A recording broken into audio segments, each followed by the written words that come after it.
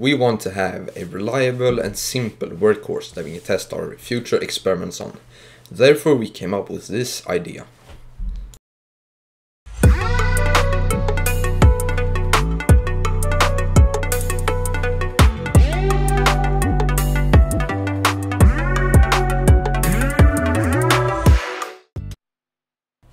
Like all of our projects, they start in a foam block. Here we cut them out using a hot wire cut. And we use some templates on each side so we get the right airfoil. This was our first time epoxying.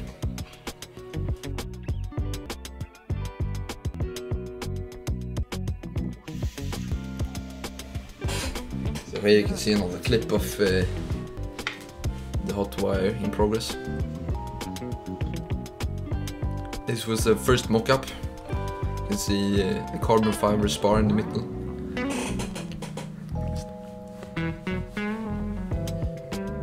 As you saw earlier, we planned to build a middle section, a fuselage. And here we also see the tail wing,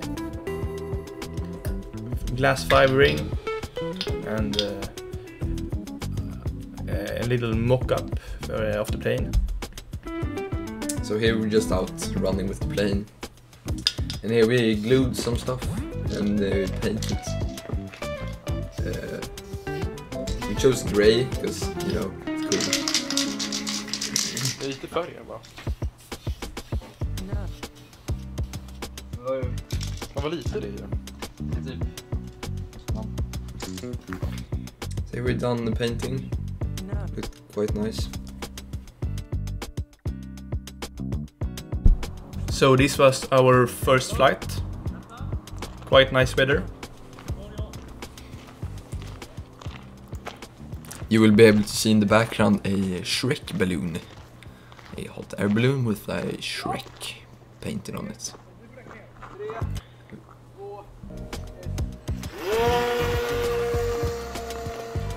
We noticed right after takeoff that it was quite nose heavy. And ended up not climbing good and crashing right after. It was also very underpowered and the prop fell off, so bound to success.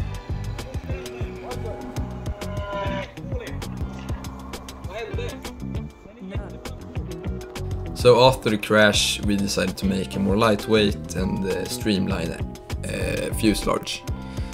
So here we can see the CAD model of it, and it was 3D printed. So here we have attached the first part, and here also the second part. And it flew really well actually.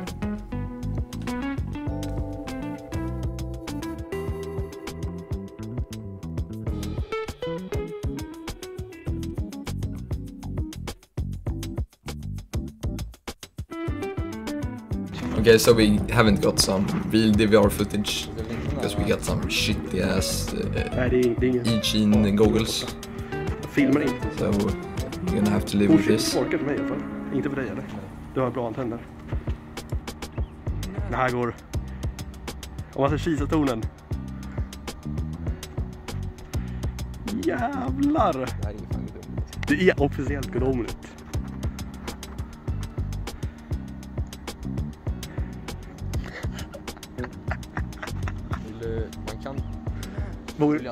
Man kan byta i luften.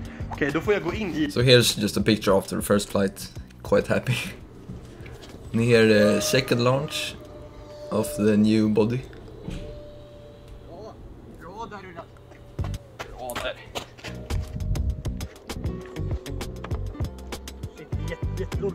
Men nej, krascha inte på riktigt. Bra.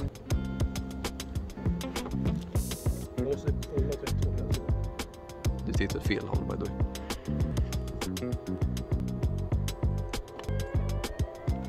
Bra, alltså du skrämmer mig när du gör sådär. Men det var jättedåligt. Jag såg ingenting.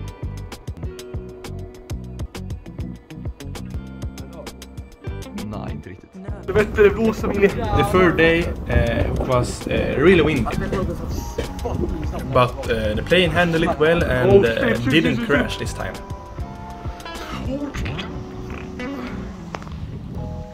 Quite a fast flyby here.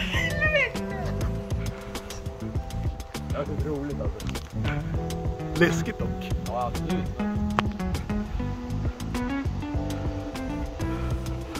So here you'll see a butter landing from me.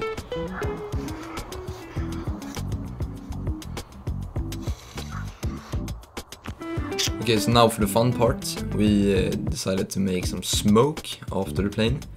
So here on the picture we had some aluminum foil, but we ended up ditching that.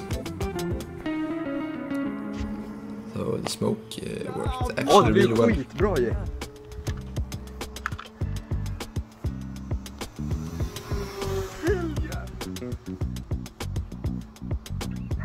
Det är inte orange kameran på nu. Där hänger den.